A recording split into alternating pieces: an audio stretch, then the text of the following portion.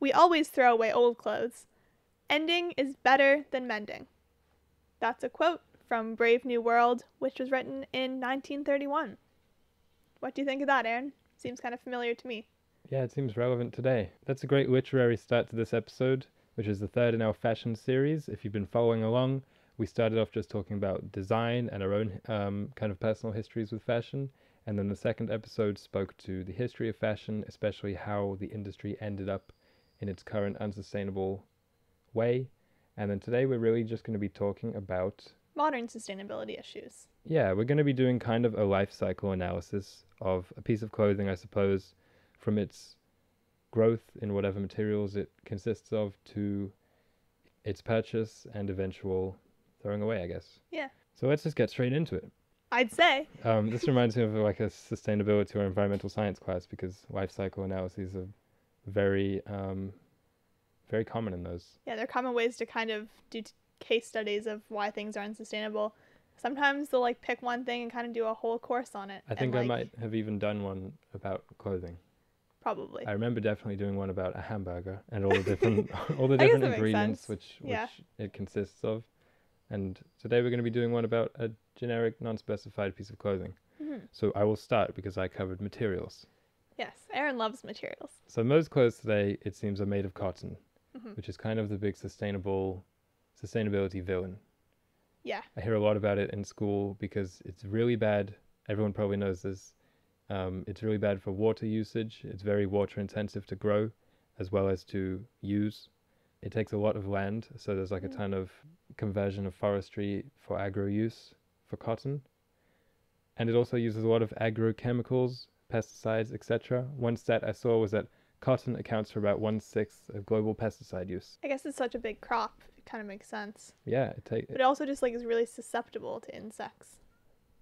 Exactly. Yeah. That's why it has to use so much. Some other stats about it taking a lot of water.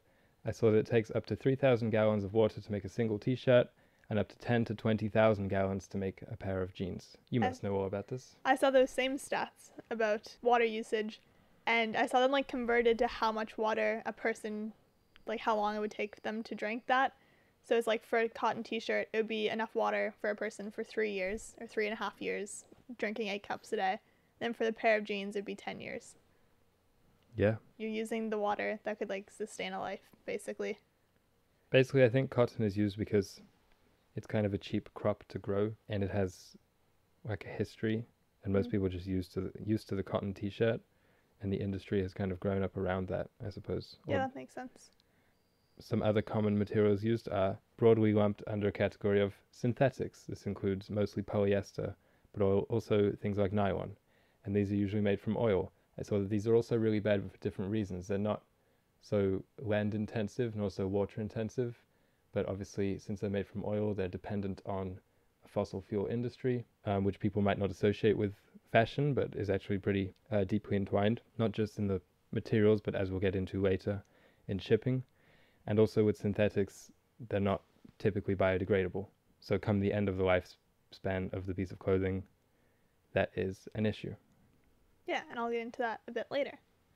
I never really realized that there were so many like oil-based products in clothing. I just kind of assumed they were all crops, but then you realize pretty much everything is not just strictly cotton or any other like linen or hemp. It's almost always mixed with polyester.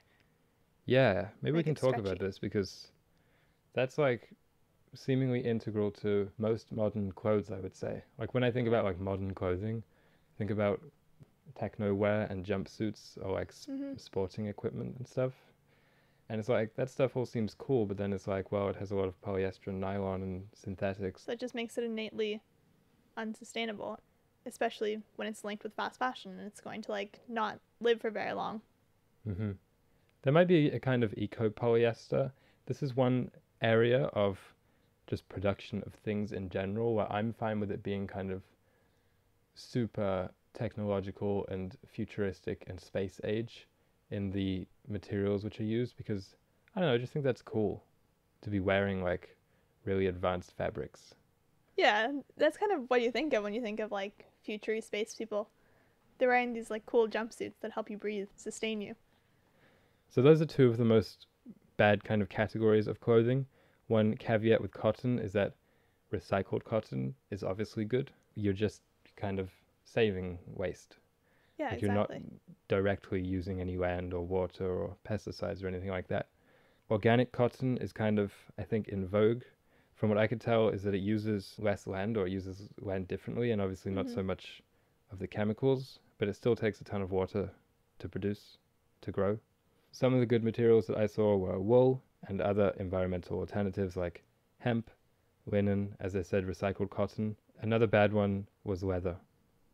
I think that's Oh well yeah, known, makes sense. but like I never realized it was bad from an environmental emissions perspective. I only ever, because you only ever hear of that conversation kind of dominated by animal rights, so like the ethics, but it also just kills a ton of cows. But like to do that, it has to raise a ton of cows, Yeah, and they take a which ton of land and take a ton of land and emit a ton of methane, which is bad. And also like the chemicals used for tanning leather, I saw were both bad for the environment and have like a crazy high rate of causing illness in the people handling it. yeah. It always seemed toxic whenever I read about it in books. Even if they're fiction, it was just like, this seems not good. Yeah. Like you're turning skin into a material. Seems wrong. Do you think leather looks cool? It's hard to say because it's hard to like separate it from the feeling of leather, which is just like sticky. And I feel like it just Sticky? seems really hot to I wear. like the way those kind of rawhide, like cowboy stuff looks, Yeah. but not like a leather jacket. No. This is obviously kind of irrelevant because we're denouncing it all as bad, Yes. even if it looked really cool. But like, there's fake leather. There's mushroom leather. Mushroom leather? Yeah. What's that like? It just looks like leather, but it's Ma- made of mushrooms somehow. I think they like tan the mushrooms, but like Okay. somehow mesh it all in. I don't know. Another such futuristic / technological fabric I found was called kumonos. It was So just not kimonos. kumonos, just the letter Q. It was kind of a clump of consonants, so it's hard to pronounce. But basically, it was this Australian company who made. It was basically a synthetic spider silk, and they say that it's 5 times stronger than steel and also biodegradable. What? But that's what I'm saying. Like I'm sure there's just a ton of those. Like there'll be some random startup in Portland who has this outrageously strong and good fabric, but like they have no money or no Stronger distribution than or anything. steel. So like that could just be used as You like. can just cook it up in a lab. I'm sure there's tons of stuff like That this. makes sense. We've all Does it? seen Spider-Man. Most of my questions with these environmental fabrics are how durable are they? Like when I hear about mushroom leather, I'm like, Yeah, you're like, if that is gets that wet, gonna is last? it gonna like start biodegrading? Yeah, is it gonna melt Yeah. if it gets wet? But I don't actually think that's the case. I think that's just kind of maybe the appearance of it. Yeah, I think so because like cotton's super biodegradable. Like you could basically, I think if something was 100% cotton, it could begin like breaking down within a week, and be completely broken down in like 5 weeks. Is that true? I read that on the internet. It doesn't seem true though, because I've had a lot of 100% cotton shirts. Have you ever thrown them in the garden? Oh, I thought you meant biodegrading on you. No, but that's like, as soon as you throw it into the garden, it's gonna start biodegrading. That's kind of like my worry with like mushroom leather. It's like, wouldn't it just start doing it on you? But if cotton doesn't do it, maybe these eco fabrics won't either. Do you know of any other cool eco fabrics / materials? I haven't looked into it. I was keeping the optimism for next week. Okay. All of my things are the most doom, most gloom. Yeah, mine is similar. So this is about as positive as it gets. So the episode basically peaked in terms of happiness with mushroom leather. Yeah. I think just because those two words put together kind of make me smile a little bit. Yeah. You can kind of imagine fairies wearing it. Like, look at It the sounds new kind smile. of cottagecore-y. Yeah. If you're interested in cottagecore. We have this really sick episode. Yeah, you can listen to our episode Cottagecore, in which we discuss a ton more about mushrooms. So that's what I had for materials. It's kind of, I don't know if this is me because I tread sustainable ground a lot academically and online, but I knew like most of it. I knew the basic stuff: cotton bad, wool good, hemp best. Like, Yeah. I feel like we hear that a lot. I feel like it's this kind of subconscious thing. Like if someone said, which is better, cotton or hemp?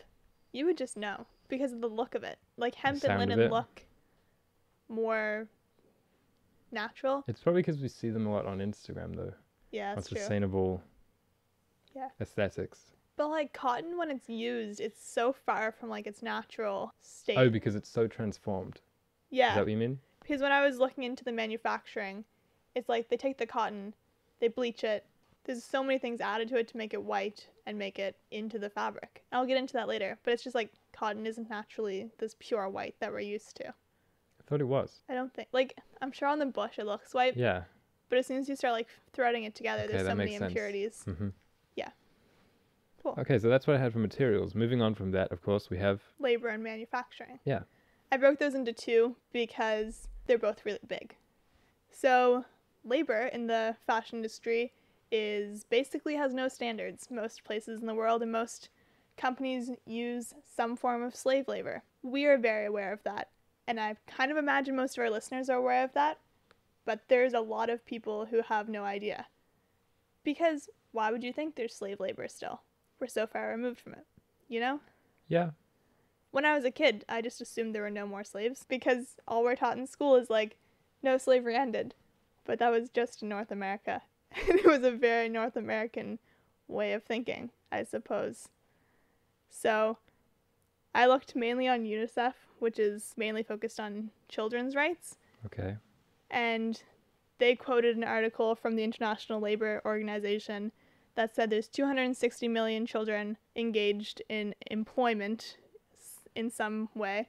Some of it isn't slave or like considered child labor because it meets the standards set out by the UN for like children working. Because like some people just have farms and their kids just like help out, and that's fine. But 170 million are considered to be child slaves, which means they're either working illegally under like the country's regulations about child labor, or they're in like a very obviously dangerous situation, exposed to chemicals, not allowed to go to school, just a threat basically. Almost all of them are in the garment and textile industry in some way or another, be it harvesting cotton, because apparently small fingers are good for harvesting cotton. Where does this slave labor go on, you ask? Let me guess. Wait, do you Okay. have countries? Yeah, I have a list of countries. And it's in all stages, so it's like every country that harvests like cotton is one of their main exports, except for the United States, uses mainly child and like forced labor. Mm-hmm. Yeah, so you can guess. I'm not going to guess, actually. It seems like a gross game. Kind of. But maybe Vietnam? Vietnam isn't on the list, but probably. Because a lot of our clothes are made in Vietnam. That's what I was basing that off. Yeah. Apparently the biggest one is Bangladesh for the actual like sewing and dyeing and stuff. Okay. They overtook China recently as like the biggest exporter of textiles. And then for actually like harvesting the cotton, India and China are like the two biggest exporters of cotton and other materials, but we're going to focus on cotton for this. And then also Uzbekistan, Egypt, Pakistan, and Thailand, and also Benin. But there's a ton of countries that export textiles because it's like the second biggest industry in the world besides behind food? Besides food, yeah. Well, I don't consider myself very knowledgeable about like global inequality. Mm-hmm. So it seems so overwhelming to try and even dismantle or to try and tackle. But I guess we can just call this kind of the labor which props up the Western way of living. Mm-hmm. Or the Western way of dressing in this case. Yeah. And we kind of talked about like the evolution of the fashion industry last week. Yep. But I didn't realize how accelerated, like how far up on the hockey stick curve we are right now. Because between like 2000 and 2014, people started consuming like 60% more clothing and wearing it for half the time. So that's just in the last, well, that was like 2014. So in 14 years, Yeah. it almost doubled. And it's just kind of crazy. And it's supported by these people working in absolutely terrible conditions. They don't know what they're getting into.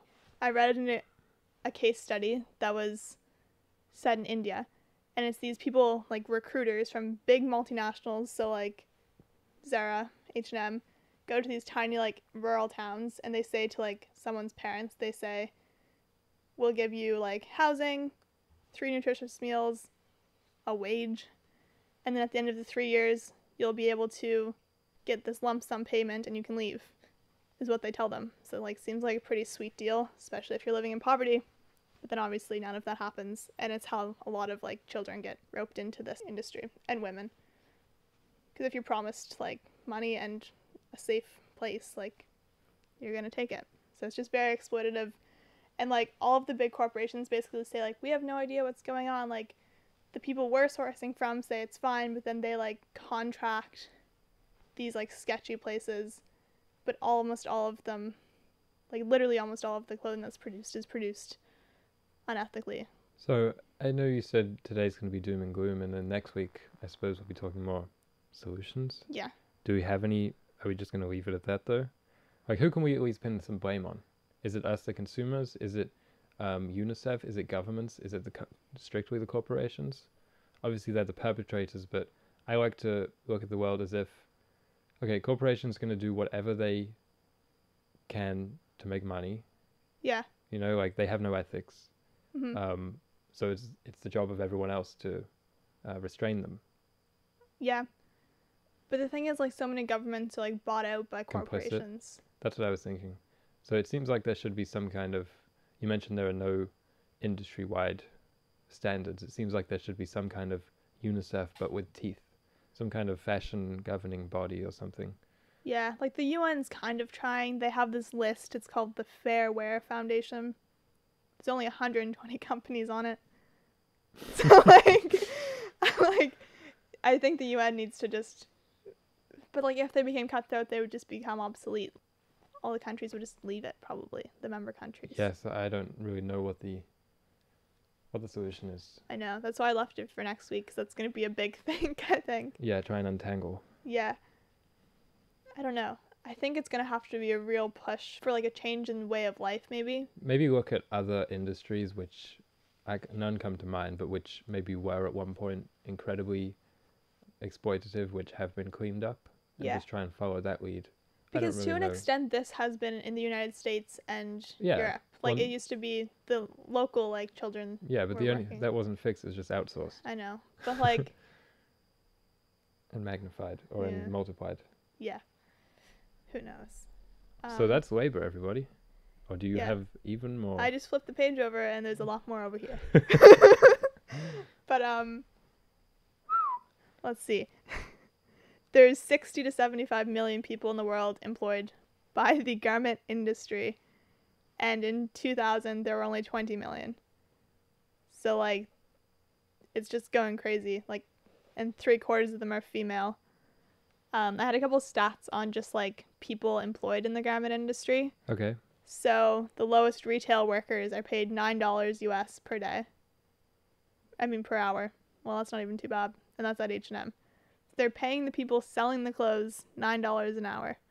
Okay, yeah. Okay. And then the people picking cotton is $2 per day. Or nothing. And then in the United States, people picking cotton or harvesting it get $40,000 a year. So, like, where you are in the world harvesting cotton, like, really matters. It's not all over the place. Mainly just not local. Yeah. My thing with, I guess the next point after production I had specifically was something like offshore manufacturing / shipping, like the fact of it being outsourced rather than the act of it being made. The thing is, like, there's no way to ensure uniformity among those figures. Mm-hmm. That the people manufacturing in the US are making the same as the kids manufacturing in Bangladesh. Mm-hmm. It's really about degrowth, I think. So that one, there isn't such a heavily skewed, this country produces this for the rest of the world kind of thing. Yeah. And so it's a more local production. Yeah, that makes sense, because then you would just know. Because, like, a lot of the excuses by, like, corporations, like, well, it's just too complex a network. Like, you get your cotton from here, it's manufactured here, it's sold here. Like, they say it's too complex. I'm like, well, then simplify it, I guess. Yes. Okay. And I read this crazy thing. It was like 40% of children's clothing that's produced in the world is made of 2 factories in China. Just 2. And I was like, that's so dependent. Like, what if something happened to one of those? Then there would just be a 20% decrease in the children's clothing produced. Yeah. Well, I had this question to you the other day, which seemed dumb to me at the time. Like, it sounded like one of those questions which are, like, almost rhetorical. Like, it's like easy fix. But I was like, how come all the locally produced products, not just clothing, but let's say clothing. Let's say you have like a locally produced, quote unquote, artisanal hat store. Mm-hmm. I was like, how come back in the day, before industrialization and globalization, like poor people could afford those hats, but now those are reserved for rich people? Yeah, good And point. my thinking about it in my head, it's a hard question to Google because like it just seems obvious, but then when I thought about it, I was like, but why though? I guess one, the skill of making the hats, like one person doing it, has become much rarer, so it costs more. Yeah. I think that's probably the main thing. But also it's just something like it was replaced by cheap hats made from some other country Mm-hmm. where the labor is less, costs less, and so does the material, and so does the production. And so that somehow like bumped like the artisanal hats further up the classes. Yeah, and I think it like reduced the minimum wage, kind of. Like obviously minimum wage is more now, but it probably covers less. Like you can work a minimum wage full-time job and not be able to afford rent. Yeah. But I feel like, It's probably a really simple economic phenomena, yeah, but it's just, I don't know, it struck me as like all of a sudden I was like, this is so weird. it I know it is. sounds really dumb though. I always ask those kinds of questions to my parents, and they'd be like, just kind of be like, what? Just Yeah. not get it. And like even I don't get it, but it's just like, it's weird. I remember being like, why are gushers cheaper than an apple? I'm like, it takes these crazy chemicals Oh, and yes, factory yes. institutions, whereas an apple you just pick off a tree. Yeah, it's the same with like soda and water. Yeah. We probably just need to pay attention next time we take intro to economics, but Yeah. No, but it's important, even if these things, people are rolling their eyes listening to this, being like, well, yeah, duh, you guys are dumb or it's whatever. like we also feel, oh well duh, It's but like- it's just, But why? it's really important to not ever be okay with it, I think. Yeah. Like you should always be questioning it. You should always be upset about it. You should always be That's the confused thing. by it. You shouldn't just be like, well, yeah, you know, soda's more expensive than water. What are you gonna do about it? Like you Yeah. should, or like the same with clothes. You should always be kind of upset about that, I think. Like, oh yeah, the thing that Mary makes in the corner is obviously more expensive than the thing that's imported across the world, made Yeah. by like a team of 50 people. This is the job of this episode, to make everyone miserable and angry. Hmm. But maybe like if you're really not feeling that, save it for next week, and then you can listen to them back to back. Ooh. You know, a double header. This is Yeah, their first like double header set of podcasts. I suppose. Yeah. I don't think it is, but I suppose. So now a bit more into manufacturing, I suppose. Okay. You talked a bit about the kind of more philosophical questions of manufacturing, like why is everything made so far away? Yes. I'm going to give a few like how it's made, like the TV show, which I really liked growing up. And now I get to do an episode of it myself. So, on this week's episode of How It's Made, we're going to talk about the environmental impact of manufacturing clothing. 60% of garments contain polyester. Should have thrown that out at the beginning. Yeah. And polyester takes 2 to 3 times more carbon than cotton. Right, because it's Releases made from more. oil. Yes. And it doesn't break down, whereas cotton does. Mm-hmm. Polyester is the real bad guy. Maybe should be like the mascot for unsustainability. Instead of cotton. I think the problem is that, as I was mentioning, like, polyester just doesn't have a replacement. Cotton has, it's like, oh, you know, just use hemp or linen for your t-shirts or wool. It's Yeah. like, okay. For polyester, it's like, well, I don't know, I like this sports stuff. There's I like, know. there's no There's like sustainable nylon. equivalent yet. Nylon's also, Isn't it like made in a lab? yeah, it's also a synthetic using oil. I didn't know it used oil. I said it earlier. I didn't register it. Sorry. You didn't. I didn't listen. The degrowth of these things has to come along with just a change in like the cycles. Like you can't keep changing your clothes every few days. It has to be made durably, and maybe it can include a little bit of polyester, but you have to not throw it out after a year. You have to extend its lifespan Yeah. to kind of like justify the use of the carbon. Yeah. It's kind of how I feel about everything. It's like you can own that microwave. We don't have to stop producing plastic, basically. Yeah, just use it until it starts to break down naturally. So you have to use it for a couple million And years. also stop using it Yeah. remotely as much. Mm-hmm. Fashion industry is responsible for 10% of global carbon emissions, second largest consumer of water, next to agriculture.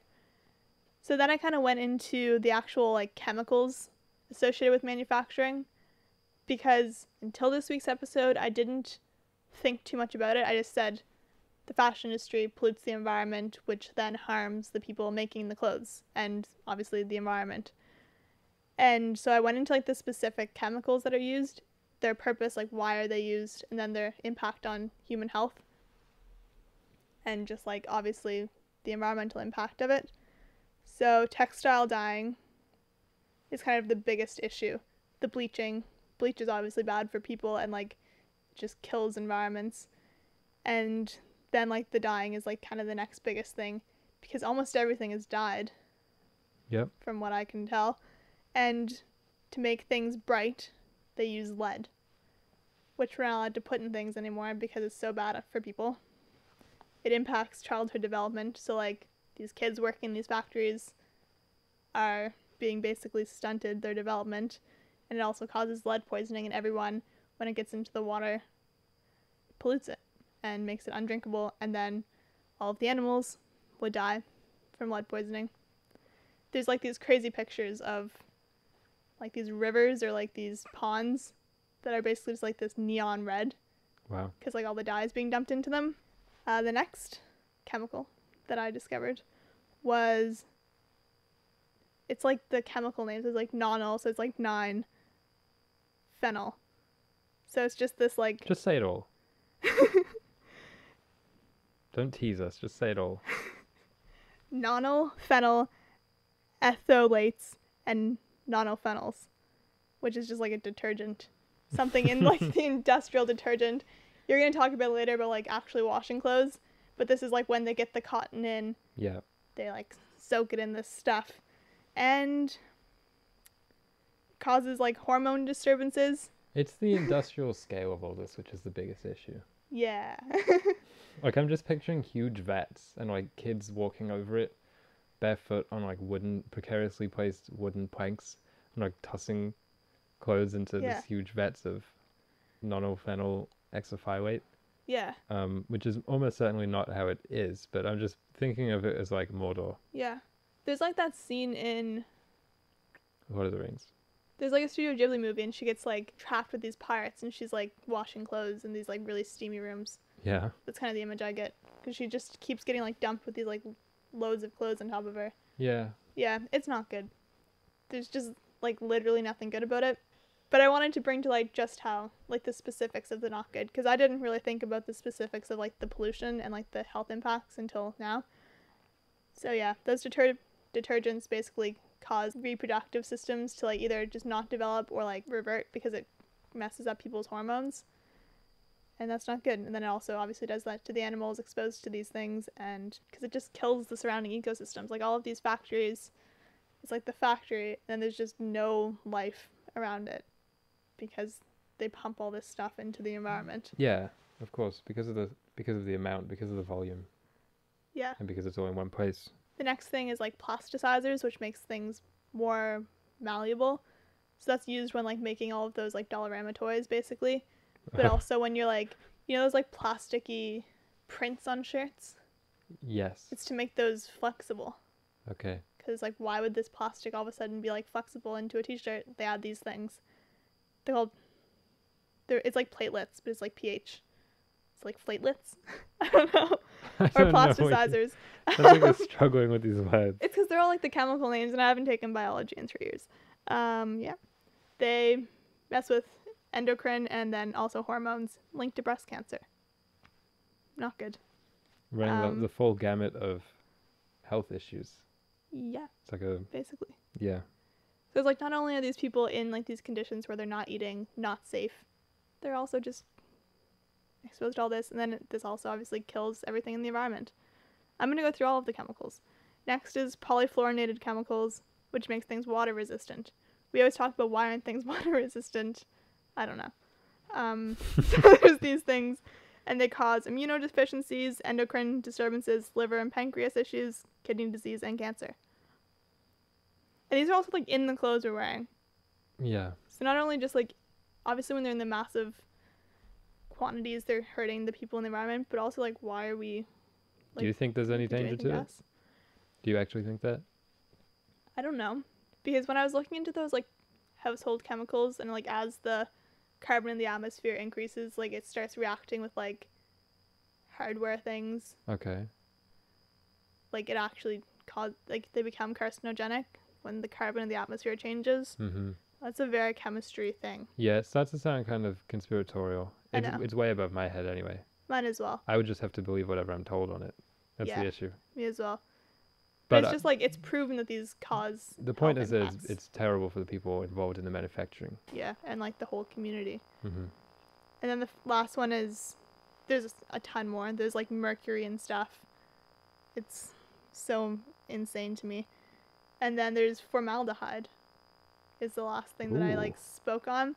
And it's like when clothing is being stored, or like the textiles, because like you take the cotton, you weave it into like sheets of this gray fabric.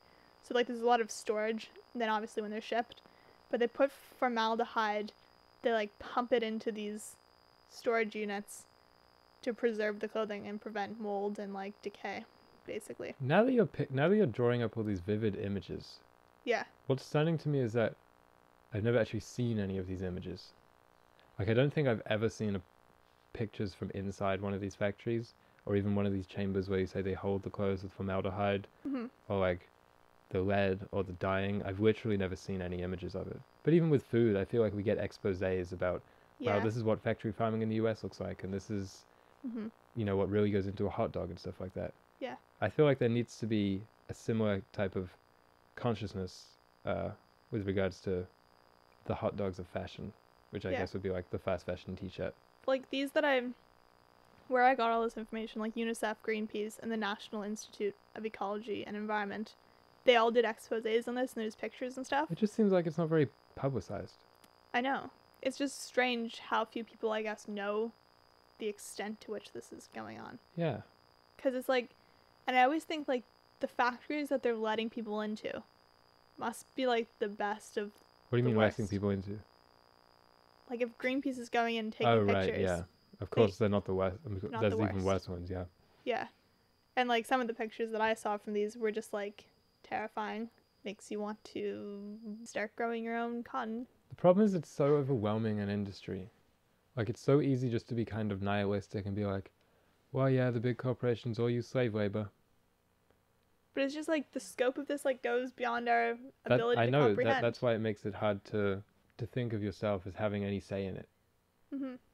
I know that's the case with a ton of environmental issues. Yeah, because like for the most part we don't. Like But if the you can't pictures do afford help a lot. You can't. Like, the pictures help a lot, though. Yeah. Because I think seeing factory farming in documentaries and stuff energize people. Yeah. Then you kind of have images to throw back at the corporations, be like, Yeah. look at this. Mm-hmm. But here it's like there's images, but they're not as graphic as. And they're just not widespread. Yeah. Is what I mean. Yeah. That's what we're hoping to expose today. If you have anyone in your life who's like really into fast fashion, just let them listen to this. Obviously, we have no images, but. Mental images. It's Yeah. like reading a book. So is that what you had on manufacturing? Yes, it's so vast. Maybe I'll try and share some resources that I like found because they're really easy to read in that it's so much stuff you don't know. Mm. So you just feel like you're learning and it kind of empowers you to like do something about it. Yeah. What's next in the process? The next two I had were called shipping and shopping online separately, but they turned out to be very similar. So maybe I'll just discuss them together. Cool. Whether buying online or in person from a local store, the materials have often been shipped several times over to get to you, like before you buy them. I think when we buy clothes, like I had this thing online, or before I started, sorry, I had this idea that like, oh, well, obviously buying online is bad because you have to ship it. But it's like, well, buying in store is bad as well because it's been shipped there. Yeah. It's just when the shipping happens. Like, yeah. It's not that it emits less, per se. The reason that online might be worse in terms of shipping is because almost everybody clicks the button and says, like, next day or fast shipping. Yeah. Which goes by plane rather than a boat, which just emits way more. Like, several magnitudes. It's worse for the environment. So to people, I would say, ship slow. You know, have patience. It's just way, way, way better. There's like a debate over which is actually better for the environment, shopping online versus in brick and mortar stores. And it doesn't seem settled to me. Because like I said, the clothes are being shipped to you regardless. But for clothes anyway, the argument is that, well, the customer doesn't have to drive to the store, so that's some emissions gone right there. And there's no store that has to be powered, Yeah. which is it's like a non-trivial amount of energy which goes into powering stores. The kind of argument against online shopping is that 30% of clothes bought online are returned, compared to 6% for in person. Oh, so it And literally has to make the whole journey again. yeah, And then, like, again, if you're exchanging it. yeah, and also something like 20% of these returns end up in landfills because they can't be resold. Really? Yeah. Oh my god. So there's like pros and cons to both of them, I suppose. Wow. Yeah. The thing with like ethical shopping is there's no like that's a lie. There's few local ethical shops. Like you often have to order online from either like Etsy or like another Of course. brand. And I always kind of wondered, like, why does it take so long compared to like other things? Like there's still these ships and these planes coming. It's probably because they're trying to be like, no. Like, Yeah, those are take your smaller time. companies, so they have less sway Yeah. like that. Just a funny stat that I saw about fast shipping, which I just said was really bad. In the USA, the website I was reading framed this as a positive. It said 44% of customers said that they were willing to wait 2 days for fast shipping orders. I was like, the impatience which everyone is now kind of accustomed to is crazy. And I feel it myself. Like you make an order and it doesn't come within the week. Yeah. Like, why is this taking so long? This is ridiculous. Yeah. And start to get upset about it because we're all kind of addicted to that dopamine rush we get by unpackaging a new T-shirt or whatever. Who's paying these people? Paying what people, sorry. Like, who's paying this random truck to come to the middle of nowhere with my Amazon box full of socks and cupcake liners at 3 a.m.? Like, who's paying them? There's the cost of that is like so insane. Like, there's an environmental cost. There's like this person's time. Yeah. It doesn't equate. Like, I paid $4 for this package to get here. I don't see how it pays for it. What's the name for that? It's like the true cost. Yeah, the true cost. True cost is basically what would be the cost of your iPhone or your jeans if it incorporated the actual cost of what the labor should be, as well as if it's exploitative, and also the environmental cost. Yeah. And it's always like in the hundreds or thousands. Yeah. Like it's always way, way, way more than what we're used to paying. It's like how many corners were cut? So many. How many corners were cut? Yeah, I couldn't find a stat of how much time people spend online browsing clothes. The stat that I found was that roughly 59% of online shopping is clothes. So we can kind of try and extrapolate that from maybe an estimation and just say it's a lot of time spent online. Yeah. So it's like, again, like a non-trivial amount of energy used, I suppose, browsing these websites. Yeah. But I didn't really think that was anything major. About shopping online, that's kind of the environmentalism of it. I wanted to discuss like mental effects that it might have. Like what is the difference between sitting in your chair and just like browsing through pages and pages, an endless pit of appealing clothes, compared to having to go to a store and touch them, file through shelves. Yeah, you like don't have to make choices anymore. Isn't there more of a choice? It's like there's two extremes. Either you just like you know what you want and you search until you find it, or like you go on to H&M and there's like a million choices. So you either have like decision fatigue, which is like a very serious issue in the modern world, or you just like get exactly what you want all the time. I think both of those things are bad. Yeah, I'm definitely much more towards the latter. Yeah. So when I'm buying clothes, I always have these outrageously specific requests. Yeah. And like, I'm happy if I find it, but then I'm thinking, this isn't probably how we're supposed to live. No. Like, but objectively, it's like, well, now I get to dress exactly how I want. Yeah. Yeah. But it seems like there's something lost in that convenience. And I think someday, when the world's degrown, I'll miss that to an extent. Of course. But like, I'll get to... It's the same with streaming music. Yeah. It's like, well, you can listen to any music you want everywhere you are, anytime. It's like, I don't know, is there something lost compared to just having a few records and being able to spin those? Yeah. It's probably something lost. I think so. Probably something about, well, resources, I think. When you're going through a store or let's say you have a mall and Mm-hmm. you're like, okay, the mall has 15 stores or something. Yeah. The t-shirt that I want has to be in these 15 stores. Mm-hmm. And so I think you might absorb an impression of what our relationship to resources is, and that it isn't infinite. Yeah. Whereas when you're looking online, I mean, Seems it's infinite. Yeah. Like you can just, there are so many different t-shirts you can look through. Mm-hmm. Yeah, I think that's the way it is. I think so. I kind of think what we're getting at with that conversation is in the future world where where things are made locally, the well-being will probably be higher than what it is right now. And we may think, but now we're going to have less choice. We're going to be less More individual. choice doesn't actually make you happier. No. Even if you prefer the More t-shirt. things doesn't make you happier. Yeah. And I just think our well-being will be much higher, but it's hard to like imagine that. It's like I'll have less. I'll have less choice. I'll have more work to do maybe in mending my clothes and in shearing my sheep. Yeah. But like you'll be happier. We promise. We mentioned this last week when you talked about tartan in the Scottish Highlands. Mm-hmm. But clothes used to have a local identity. They still do for a lot of places, but that's kind of rapidly deteriorating. Mm-hmm. Is this a bad thing? The fact that the age of information and globalization has kind of ensured that all materials and designs are shared. Mm-hmm. Is that a bad thing? I'll say no.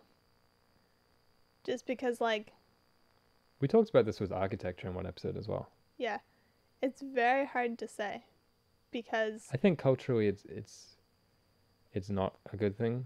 cause then you have like no choice. You can't be like I want to move here because I like the fashion and I like the Exactly. aesthetics. That is very quickly. It's like no matter where you move, you're gonna get basically the same thing. Mm-hmm. Yeah. So there's like I think local identities isn't a bad thing when it's separated from patriotism or nationalism. Yeah, I don't think it has to be that at all. No, I don't think so. But it often is. So like that's the only reason I say like it's hard to say. Yeah.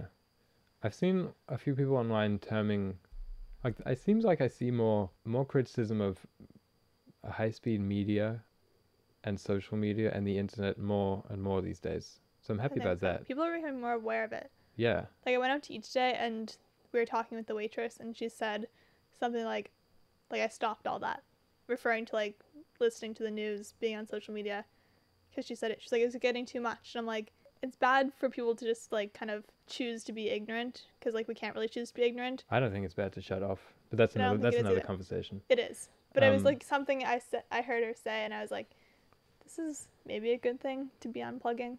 Yeah, of course. Yeah. It's the whole point of the podcast. No, I know, but I feel like when we're talking about these big issues, like we want people to know about this. Anyway, I've seen it termed more and more something like low-grade telepathy. The quote I saw was, society really wasn't ready for low-grade telepathy. Because that's basically what the internet is. Yeah. And that's what I'm thinking, that just made me think of it as like fashion sharing. It's like, well, maybe Paris used to look different to other cities. Yeah. Now it doesn't. Now every city looks the same. Yeah. Architecturally and fashion-wise as well. Completely different. You mentioned a stat like this earlier, but I found this online and I was like, wow, this says it all. In America in 1960, the average household spent over 10% of its income on clothing and shoes. Usually, a person bought less than 25 garments a year, and 95% of these clothes were made in the USA, compared to today, or 2013, which is when this article I thought was written.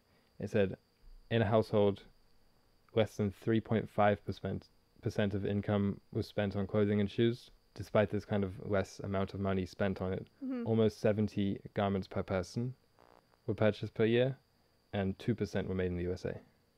That's the stat I've always been looking for. Because that explains our like...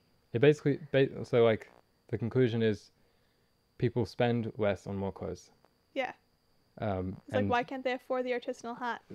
That's why. Yeah, and the clothes don't last as long. And I know this is skewed a bit by rich people, because I was thinking about it and I was like, most people, like my economic class, which I would just say like middle or whatever, most people don't buy 70 garments a year. So I do think it's skewed a bit by the extreme inequality we see today. Yeah. Like that stat is probably brought up by like a bunch of celebrities buying 3,000 garments a year or something like that. I suppose, yeah. And I know also that the economy's different, so maybe people just can't spend 10% of their income on clothes anymore. Like I know these things, but still if anything, it serves to illustrate the fact that we're buying clothes of worse quality. Yeah. We're buying way more of them. Mm-hmm. Yeah, so that's what I had for shipping and kind of the outsourcing of a lot of our clothes productions. Yeah. So does that maybe bring us to like talking about the seasons and like the fashion cycle? Yeah. Cool. So there's this fashion cycle. We're taught it in business, and it's talking not necessarily about clothes, but about all trends. And so it goes like there's the introduction of something, the rise in sales. So there's like the first movers, like the trendsetters who start wearing it. In the introduction phase, then the rise in sales happens as like people start to produce it and like sell it. There's the peak when like everyone's wearing it. Decline where it's still sold, but maybe people are like starting to put it on the sale racks, and the trendsetters are starting to kind of pick up some new things. And then there's rejection where it's like that's ugly, that's out of style. Yeah. And this used to happen every 10 years or so for like pieces of clothing. Okay. So then there started being like the 2 fashion weeks a year in France, and then the box stores and like the H&Ms of the world started like producing the clothes super cheap. And then in a few years there were like 5 fashion weeks per year all over the world setting these trends. They started having not just like spring, summer, fall, winter. They started being like resort season, which would be selling like Sandals. And then there'd be Bathing like suits. yeah, there's just like a lot of different seasons. They all have like weird names. So they started like speeding up this curve to basically happen every few weeks. Like Zara has 24 lines released in a year. Yeah, 24 different rollouts. Yeah. That's just kind of wild. So they push this curve so fast that it goes 24 times in a year basically. Yeah. And like there's small changes each time. That's always been the thing. It's like maybe over the 10 years there were like a few small changes to like amount to the big change. But if you're doing it 24 times, the fashion's changing so quickly. People are trying to keep up basically. And I guess trends don't last 10 years anymore. No. I'm thinking about like jogging pants. Like that was one that came to mind for 2010s. Yeah. It's like that was maybe 4 years or something. Yeah. And now we're like firmly in rejection and have been maybe for maybe 2 years. Anything else come to mind? Trend-wise currently? Currently, I read an article by Vogue. It was all of the different, like, they called artistic directors of, like, Gucci and Louis Vuitton and such. And they were all basically, like, denouncing seasons. And they said, we need to go back to just the 2 seasons. And they're more practical, basically trying to say, in winter, we want to start selling winter gear. Because don't you find that when you go to the store in, like, November and you want a winter coat and there's weirdly, like, just not the right stuff there? I find that sometimes. What do you mean? Say... Firstly, I just want to say it's funny that Vogue would publish a piece when, in my eyes, that they and such publications would be the most complicit in... Yeah, they're the ones that caused it, yeah, basically. like the rapid seasons. Yeah, but this was published like a few weeks ago, and it was basically more of like a corona response. But these people were kind of making it seem like it's the trendy thing. Well, like, you know, no, maybe that will do some good. I'm hoping, to an extent, it will stop these rapid cycles of insanity. So you go to a store in November to try and buy a coat. Yeah. But they're already... Let's not use November. Let's say you go in July, but they're always already starting to put out like the back to school things, which are more geared towards fall. And it happens earlier every year. And it's like, I want a bathing suit. Like, I want shorts because it's literally summer. But they're starting to sell jeans and like hoodies for back to school. Yeah. And I've always kind of found that, but it's getting worse. Of course. It's also the case with cars. It's like, oh, you can roll out your new 2022 Mazda. Like, wait, what? 2020. Yeah. Like, it's literally impossible. But it happens earlier every time. Yeah. So that's something weird I've found. And I'm hoping, according to Mr. Alessandro Michel from Gucci, hopefully that'll be the future. And, like, they'll start actually selling things on time. Okay. Which would be really cool. What's next, Aaron? Seasons? Yeah, materials grown, manufactured, bought, shipped, converted into seasons. They arrive, and you have your new t-shirt, and now it's time to wash it. Uh-oh. Woohoo! This is something that Laundry day. I feel like we don't often hear about when it comes to sustainable fashion. We hear about every other aspect of this, and I think it's because this is the one which puts the blame squarely on the consumer, on us, so people don't want to talk about it, because it's way easier to blame Vogue or H&M or whatever. And like it is their fault to an Yeah. extent. But it's This just is saying like, one really big thing we can change. yeah, don't wash your clothes ever. That's what we do. That's why I have no friends. That's my solution. But seriously, I always thought people wash their clothes too much. They wash them too often. And obviously, like underwear and socks, things like that, need to be washed. Yeah. But let's say you're wearing a t-shirt and you have a day at the office, the air-conditioned office, no less. Yes. Doesn't need to be washed, man. Do the smell test. Do the Mhm. stain test. I mean, for me, I like drop a lot of food, so maybe you need to wash it. I washed my clothes by hand last year Yes. in the bathtub. It took me a very long time.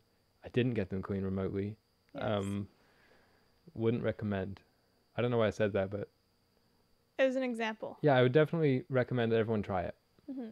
But I didn't use any rocks or anything, so it didn't work really well. No, I think if you had a washboard, it would have been like fine. Well, one method which people used to use was just rubbing the clothes against each other. Yeah. It didn't work. I know Maybe I they're just made wasn't of strong different enough. things. Yeah, they probably need to be coarser materials. Anyway, a washing machine, it's hard to find the efficiency on appliances because there's such a huge variation. Because recently there's been such a push for more Efficient things. for more Yeah. efficient ones. But I saw that the absolute worst ones can be somewhere from 2,000 to 2,500 watts, which is pretty bad. Yeah. And the best ones can cut it down to something like 500, 300 watts. Yeah. But it which still is- uses like 40 gallons of water. Yeah. And a dryer, which is way worse than a washing machine. The dryer is essentially the bad guy in Yeah. addition to polyester. The dryer is second only to the fridge in terms of most households' monthly electric use by appliance.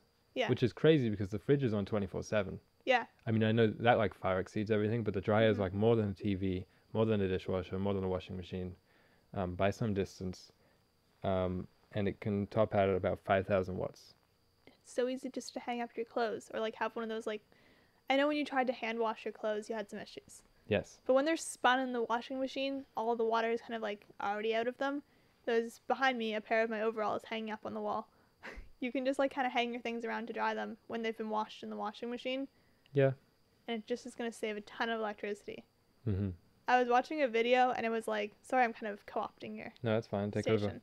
And it was basically, it was like, and now the clothes get home where it'll begin its most resource intensive phase of its life.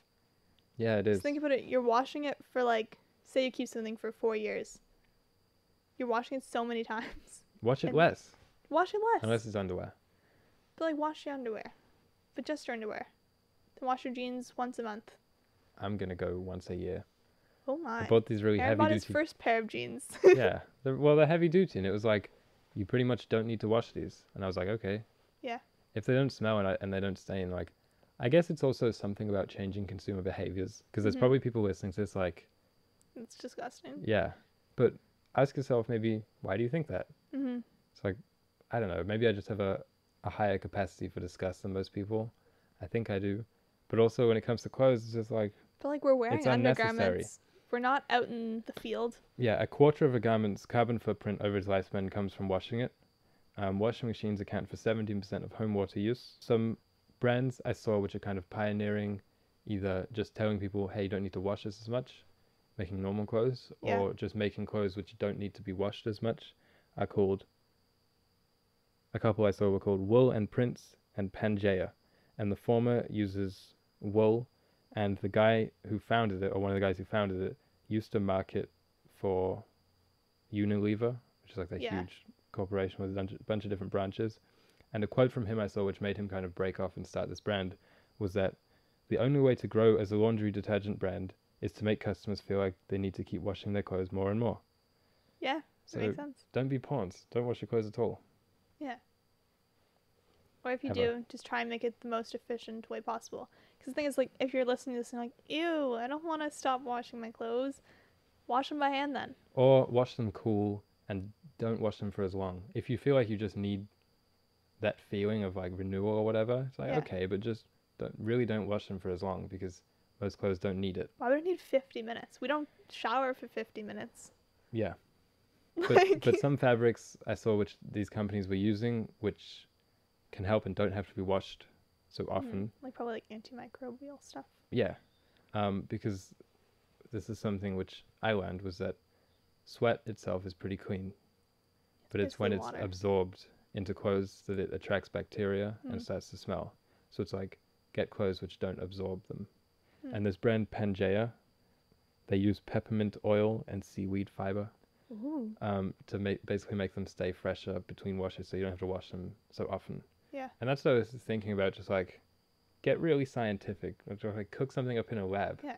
Because I'm sure there's all these kind of compounds which are as yet undiscovered, which need to be washed like once every 60 days or something. Yeah, and you could just add a drop of it to the fabric you're weaving, Exactly, yeah. and it'd be fine. Mm-hmm. Like, it doesn't have to be super unsustainable in these crazy factories adding all these crazy chemicals. Crazy. So that's what I have for clothes washing. Crazy, crazy. And we have one more step before the episode's over, thankfully. End of life. Do you know what I realized when writing this section? What?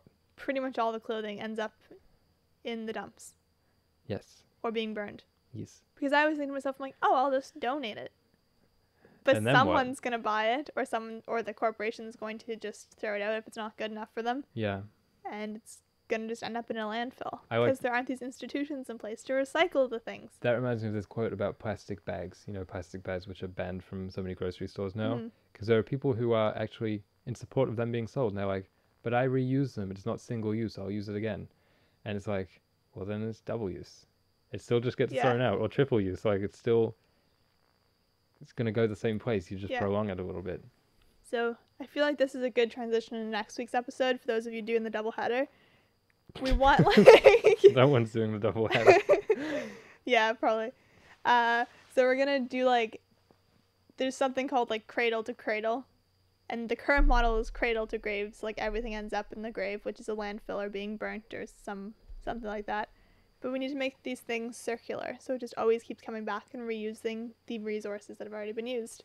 But everything basically ends up in the garbage, and the equivalent of one garbage truck full of clothes is burned or dumped into landfills every second.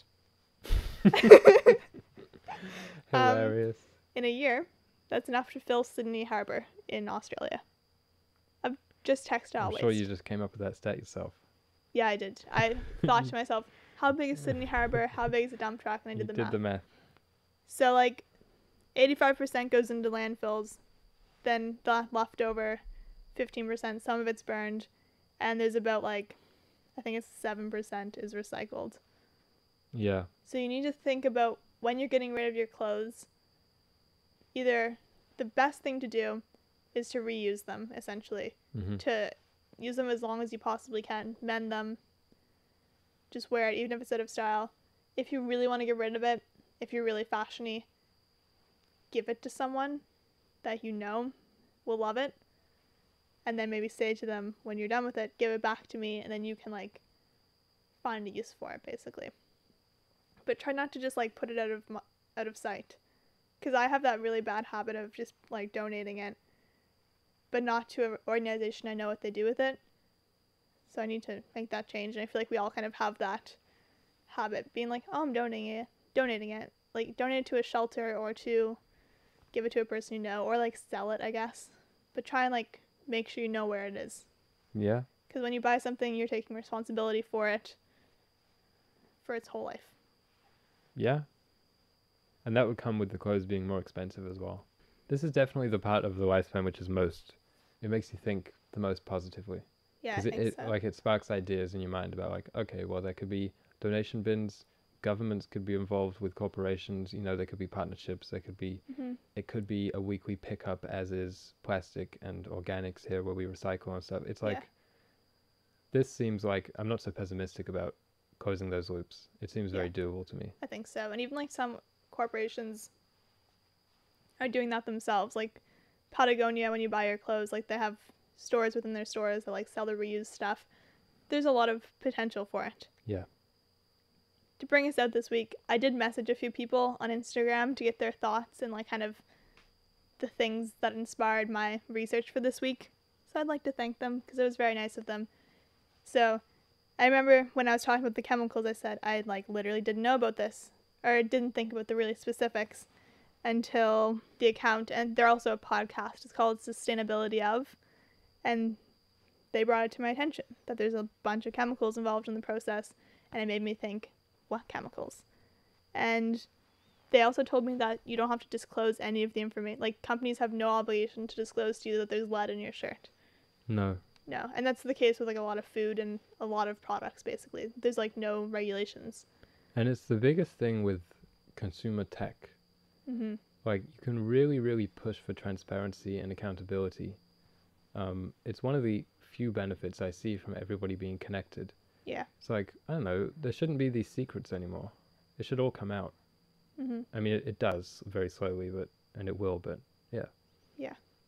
Cool. There's a couple more. I asked these people, like, what's the one thing you'd want to be exposed? And the Sus Rose said they would expose the amount of waste that happens at literally every stage of the life cycle of a garment. So that's what we talked about. Hopefully we expose that. I hope so. And then there's an account called @sustainably_, and they said they would expose that your clothes were probably made in sweatshop conditions, and I think we did a good job of exposing that. That's one of the things that is like more commonly known, but definitely just like push the people in your life to like face them with it. Be like, this is made. It's misery inducing, and it's despair inducing. But you know, it's this important. is a very like optimistic. There's a lot of innovations, and I'm really excited to talk about them. So there's like so much opportunity for good things to happen. As we've talked about this whole series, like fashion is like the closest thing. It like sparks revolution, and I believe it can. Well said. I'm clenching both my fists right Yeah, now because I can't. I'm so excited. Hopefully you can all feel Alicia's energy. And Yeah. hopefully next week, or if you're doing the double header immediately after this, you can feel that energy release in a gush of positivity, enthusiasm, and perhaps even, indeed, musicality. If you're interested in hearing more of our thoughts on fashion, the environment, culture, art, technology, science, and just some behind-the-scenes pictures of us chilling at camp, or perhaps in trees or something like that. Who knows? You can follow us on Instagram @the_environmental. And we also started a Tumblr. If any of you are on that, find us on there as well. We don't know how to find you. Yeah. Please help us. Hope you enjoyed the episode and have a great day.